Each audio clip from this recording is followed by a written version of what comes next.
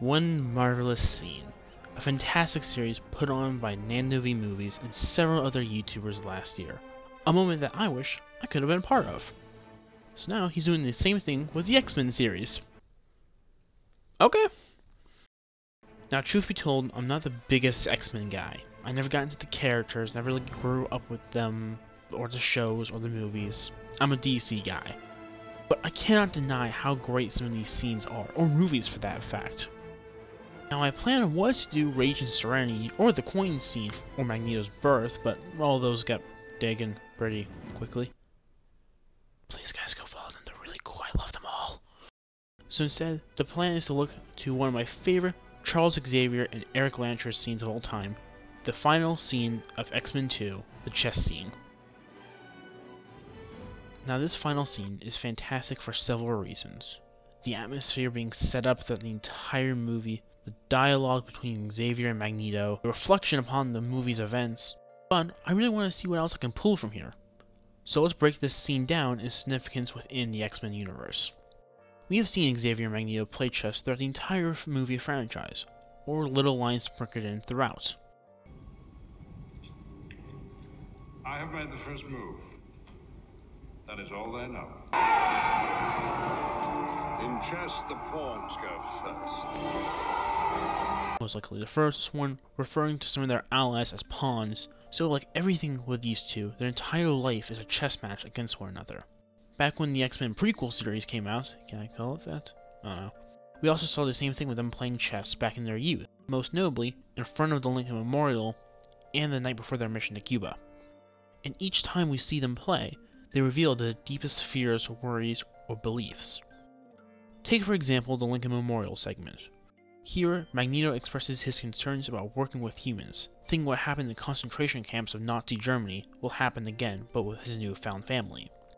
This fear is going to continue on with every single film he has, constantly feeling put down upon, beaten, battered, exploited by the fears of man. Meanwhile, Charles says is the first step to peace, the same thing he will constantly go on to state over and over and over again. The same thing is said, essentially, later on, right before their mission to Cuba. While Charles sees how pointless the conflict is, Eric is a man who has seen how reckless humankind can be and knows exactly what is to come from them. So now, we move on to the scene from X2. And once again, we see these two reflect on the movie's events and what will happen next. With humans showing their hatred for mutants now more than ever, especially with the raid on the X-Manor, Magneto presses to know what Xavier will do next. And if you really want to go deep with all this, he could also be talking about the game of chess itself, since everything's strategy. I don't know, that's just a little gag. Sure, whatever. But that's not the point. Especially when Charles asks Eric directly, why is he always asked questions he knows the answers to? Beyond that, I'd like to draw your attention to the pieces captured by Xavier. Both bishops, several pawns, and a rook. While Magneto has but a single piece, that being one of Charles's rooks.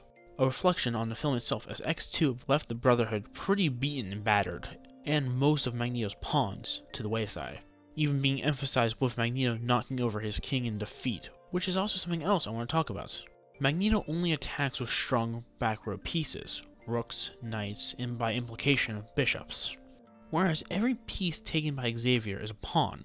What does this symbolize exactly? Xavier does not require nor need brute power to achieve his goals. Furthermore, Xavier looks to the pawns, the weakest pieces, and sees their potential. In chess, when one pawn moves from one side of the board to the other, it can either become a rook, a knight, a bishop, or a queen.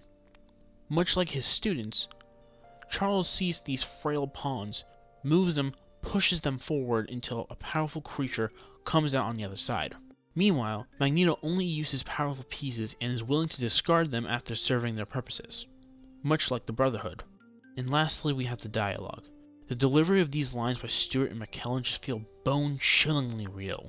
Each one was best for their kind, but they each talk with both malice, love, fear. It's incredible. But another thing I love is how Xavier simply calls him old friend. Not Eric, Magneto, or anything else. Because I believe deep down, that is Xavier's greatest wish aside from mutant freedoms, is to have his friendship live again. And that is why the chess scene from X2 is one excellent scene.